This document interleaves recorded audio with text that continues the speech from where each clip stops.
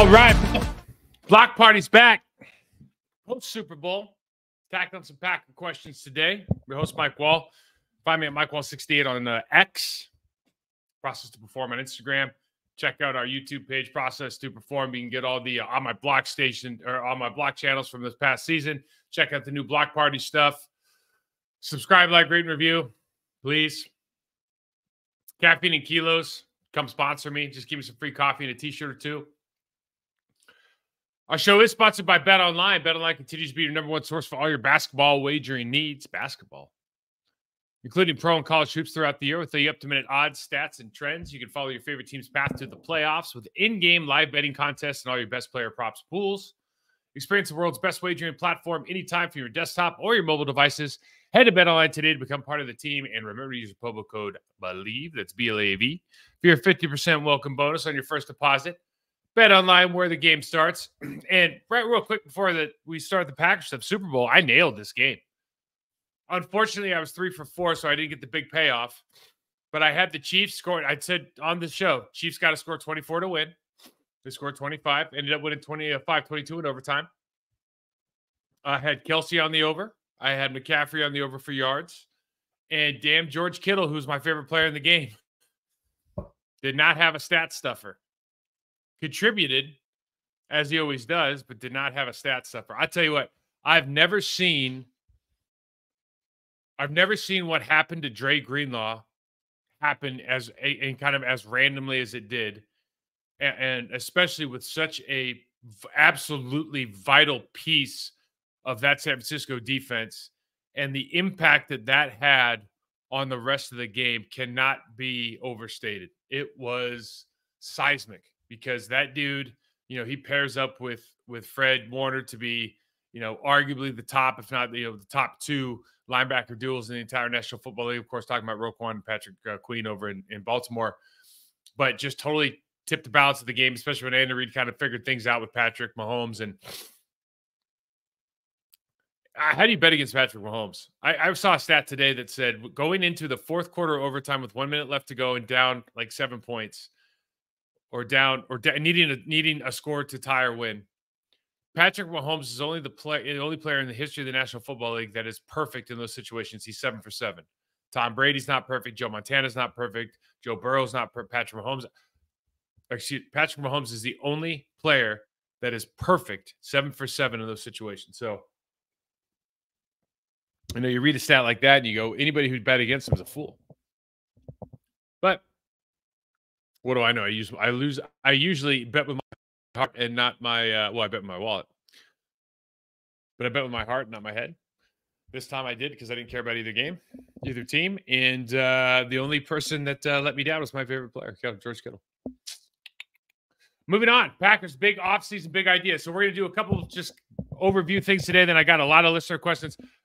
First and foremost, thank you so much for the guys who hit me back on X to ask those questions. Some really good stuff here. Hopefully I have some answers that will bang around in that noodle of yours a little bit. I think the first thing we want to talk about is big decisions. And I've got 1, 2, 3, 4, 5, 6 of them here. First thing, do you bring back Bakhtiari? And I think the first question is, does he want to be here? Does he want to go ride golf carts with Aaron Rodgers in New York? Because they've got a great defense. You could argue that they're a healthy Aaron Rodgers and an offensive line away from being, really, really big time Super Bowl contenders in that division. I know that Buffalo obviously is having success there now. I was a much bigger believer in Miami pre this 2023 than I am now. Not that I could completely be wrong on that. This is just how I feel about it. Patriots are not going to be contending this year. So you look at the Jets, they've got a real shot there to fight for that division with Aaron Rodgers at the helm. And what are they missing? They're missing a really quality left tackle. They're missing some pass pro. They're going to get Vera Tucker back. But Mekhi Becton, for people who don't know, is like 6'9", and he fluctuates between 360 and 400 and some odd pounds. And at 360, you're a monster. But if you start creeping up with the donuts and you're around 400, it's just, you watch the Myles Garrett tape versus him, and it's just almost like it's the one place where being 6'9" doesn't help. when you get your play, because everybody turns into Dwight Freeney against you. Like they all have leverage and they're all a little bit quicker and they all get to your hip. So he might want to do that. Now, people don't. I think in Green Bay, because Jordan Love didn't get sacked the last couple of games. People don't understand what Bakhtiari means to that offense because Jordan Love didn't get sacked. But what a premier elite left tackle, blindside protector, or let's just pick across the line one dominant offensive lineman that you can lean on. Whether you don't have to give that person help, a la Laramie Tunzel, or a guy that just demolishes people in the run game, a la Trent Williams. Like the difference that makes on your offense, like cannot be measured in dollars and cents because it just opens up another facet of your playbook. And we do not have that right now. Now you've got some guys that are serviceable. You do not have that on this team. Rasheed Walker, is he going to be a starting left tackle in this league? Is he a swing tackle next year? Obviously depends a lot on what they do here and the decisions they make going forward in the draft. But I think the big thing is his cap number is $40+ million. I think they can save $21 million on the cap if they release him or trade him. That's probably what they're going to do, probably release earlier than trade. Who's going to want to take that cap hit? But if Bach wanted to be back, if he wanted to finish his career in Green Bay because he understands how special that is, he could do a lot of things to restructure his contract. He could take a huge pay cut like Aaron Jones did last year. There's a lot of things. You just don't know how dedicated he is to this group now that, he's the older guy. This is a wave of youth. Matt LaFleur is certainly not Mike McCarthy in terms of how they get down. Aaron's gone. I just think there's a lot of questions to ask from Bakhtiari. In my opinion is if he wanted to stay and he was willing to make it work, you do everything you can to re-sign him. I just don't think that's going to happen. Maybe the second most important thing is Aaron Jones, bringing him back. He was undoubtedly the best player last year. He restructured last season, took a $5 million pay cut. And then now he's got a $15 million cap hit, so he's got to restructure that. What haircut is he willing to take after this season, after he just proved that he's the best player on offense on the field last year without Bakhtiari? And I think the big question there is Aaron Jones is the kind of guy that clearly wants to be in green and gold for the rest of his life. But he's so good. If his agent's out there feeling around at 29 or 30 years old, looking like he looks, can another team come in and offer him 20 guaranteed? Like, can I give you a 2-year, $24 million contract with $20 million guaranteed and you just walk? Is that worth it? Because I think right now I think he made somewhere around 10 this year. I could be wrong on that. But he's certainly not. They're not going to give him for 15. I wouldn't. If I was him, I wouldn't take a $5 million pay cut or like he did this year because, quite frankly, like he's too good. He's too valuable. And I don't know what that market is, but you do have to. At some part, you do have to look at like, well, Christian McCaffrey is the best running back in the league. He was paid. I know his cap numbers are different now, but at one point it was looking like a $17 million a year deal. He's a pretty important player to the San Francisco 49ers. Pacheco is a pretty important player for the Kansas City Chiefs. The running back position, Jahmyr Gibbs, what he did up as a first round pick in Detroit. Bijan Robinson, what he's going to turn out to be if Atlanta gets their stuff together. There's guys out there that you're going, this could be the way to elevate that market again,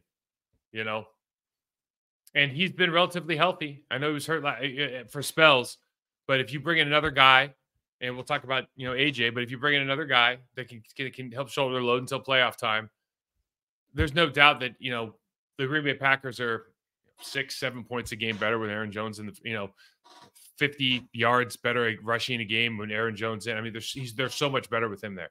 So you hope they bring him back. I think it's more on Aaron than it is on Green Bay. Number 3, Kenny Clark has a $27 million cap hit. And the real question for me is, does he fit into how do you say it? Hafley's? Say it Hafley's from now on. I'm probably saying that wrong. How do you fit into Hafley's defense as a pass rusher? So now you're in a 4-3. So the idea being that you're going to be either the nose tackle penetrating 3 technique. I would imagine they go look for a guy who's like 340 at nose tackle. There's 340 guys that can move now, or if you're going to play a 2-eye and a 3 technique. But Kenny just looks to me like he's always looked this way to me, that he should be a penetrating 3 technique. But he you're so far down in your career. It's something you can't rush the passer, but you're not an expert at it. And the other thing is this, like potentially in the offseason. So can you adjust? And do they want to bank on him adjusting? Because they can restructure it, no problem. But it is $27 million this year, and that's too much. This is the mother load of potentially a free agent. Now, most of these guys aren't going to come out, right? But you've got Chris Jones. He's not leaving Kansas City, but we're just playing the what ifs. Justin Matabuike, who just had a monster year. And I've watched tons of tape on that guy from Baltimore. Unbelievable. Christian Wilkins from Miami. He's probably not leaving, but he is an absolute dog. Leonard Williams is a great player. DJ Reader, he was hurt a little bit last year, but DJ Reader is a monster player.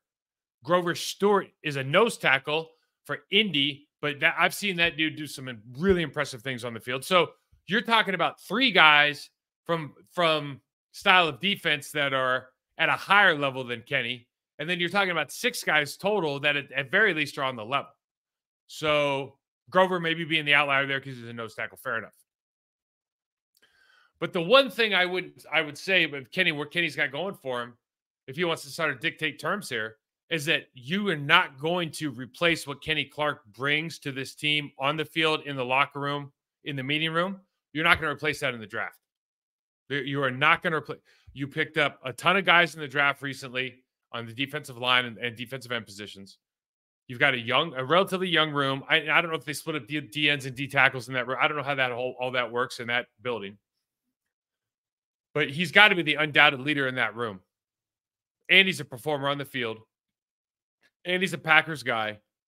And you're going to lose leadership. You're going to lose experience. You're going to use grit and toughness. You're going to lose all that if you try to draft a guy instead of trying to replace him with a free agent. So the question would be, how many of those guys do you think are going to be out? If let's say if they cut him, they're screwed. They don't have a replacement for Kenny Clark on the team. So the question is, and not replace him.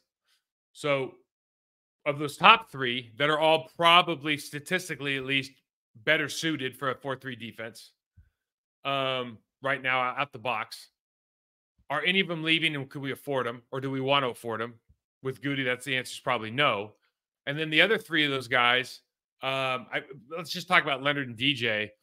I think Leonard and DJ are both phenomenal players. I think DJ Reader's a phenomenal player. But you're kind of getting the same guy as Kenny. I don't know that he's better than. And so you just start going like, again, the Packers probably have to give him 3 more years of an extension. He's going to get paid a little bit more. And that's the cost of doing business in the National Football League. Jordan Love is in that you had him in that sweet spot. This is the problem with drafting and then sitting is, historically, you look at Mahomes, or not Mahomes. You look at like Russell Wilson in Seattle. I think they won their second year. Joe Burrow goes to the championship. Those guys always, Tom Brady, Super Bowl.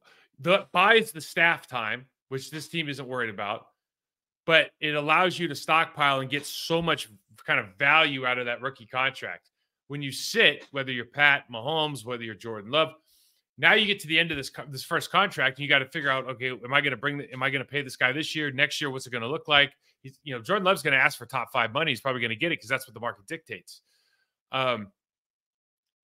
Currently, he's only a $12.4 million cap hit, and they've got young players everywhere. So they're kind of built, if they do pay him on offense, let's say you split the cap 50-50 down the middle, which I know we don't do, but let's say you did. You're kind of built on offense right now to handle what it looks like to pay him a ton of money. But when you pay your quarterback, everything changes. Like that window that everybody talks about that's so coveted in the National Football League is gone. And I think it's, to be fair, it's probably gone now anyways for the Green Bay Packers, as far as you're going to have to pay a left tackle. What happened there? That's crazy. You have to pay a left tackle at some point, whether it's Bakhtiari or somebody else. You're going to have a high price guy come in, but they do have all the skill positions. Aaron Jones is going to make a little bit of money, but not a lot. All your skill positions are paid for a couple of years. And so the whole tag, no tag thing, for me, it kind of feels like a rip the band-aid off moment and maybe get the most money you can right now out of Jordan Love as far as let you even front load this thing and just make it as cap friendly as you can when you know that you're going to have to re-sign this group of receivers, this group of tight ends, et cetera, et cetera. You still got some work to do on defense, but it's how good he wants to split the pie as far as what the salary cap looks like. I'd pay him right now. So I guess what I'm saying, long and short of it, it's only going to be more money next year. Devondre Campbell. Hafley knows Isaiah McDuffie, one of my favorite guys from BC. So you kind of look at it and go, probably a good fit for his defense.